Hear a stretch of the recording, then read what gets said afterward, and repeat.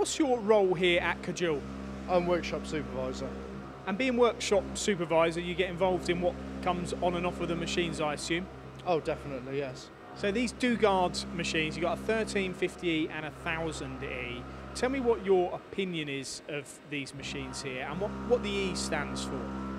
Well, the E, I believe, stands for eco, but I wouldn't put them down as being eco machines. You get so much for your money.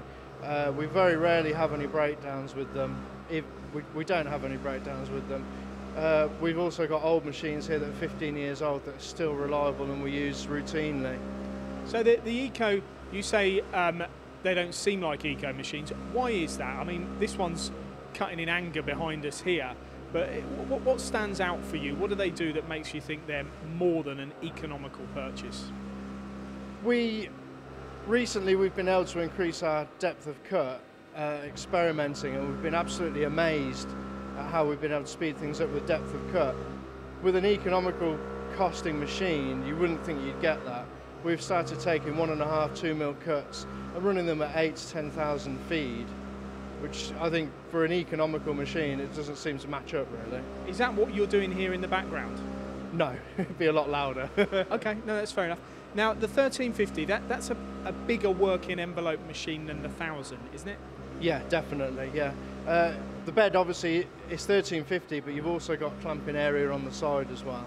So we have stretched and hung jobs over the edges of that 1350 quite far over, about another 100 mil either side.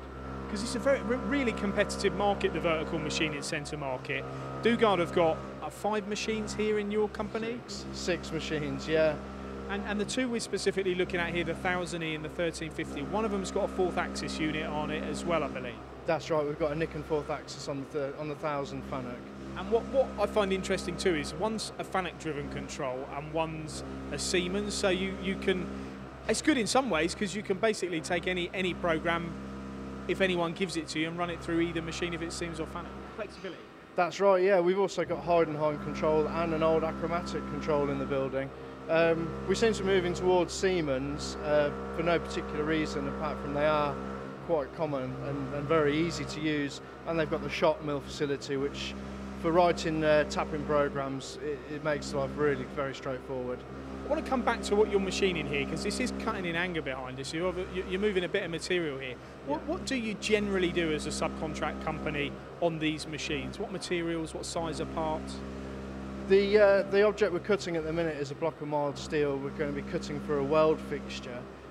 That's for a customer of ours. They do a lot of pressings for automotive. They've got a very large press shop in Coventry, which is only about 10 miles away from us.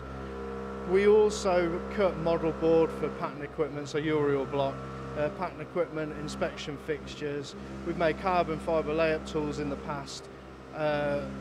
Bonding pieces on top of each other to be the size of a car.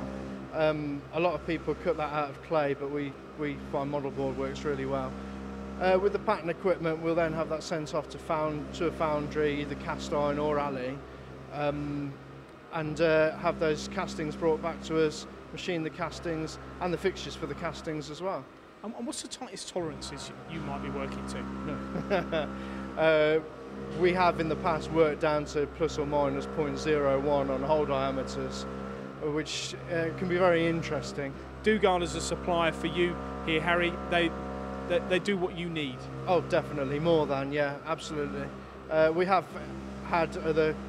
looked at other machines and eventually made the decision again and again to buy Dugard. Because this E-range is one of their newer machines, so it's interesting to come into the field and see a user.